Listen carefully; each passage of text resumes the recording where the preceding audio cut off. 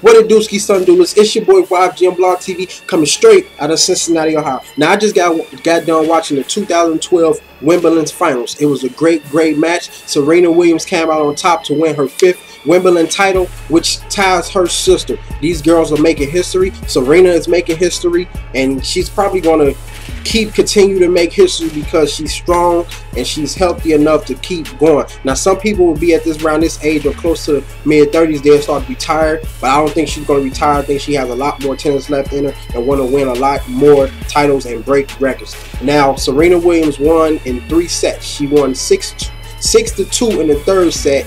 The 1st set she came out roaring. She blasted this girl. She came out on fire. She won it 6-1. But then the 2nd set, the other girl, she just got into her rhythm and she found the groove and she won it 7-5. Now in the 3rd set, the other girl, I can't pronounce her name, so that's why I'm not saying her name. She came out, she won the 1st set, and then after that, Serena Williams just took off and won 6-2. Now, this should probably put her the #1 female tennis player now, since she done beat the #2 player. So who knows, man? It was just a good match, man. I'm kind of excited for it because, you know, I love to see when, you know, they've been dominating tennis. The Williams sisters been dominating tennis for so long, and to see her get back on top again, it is something special.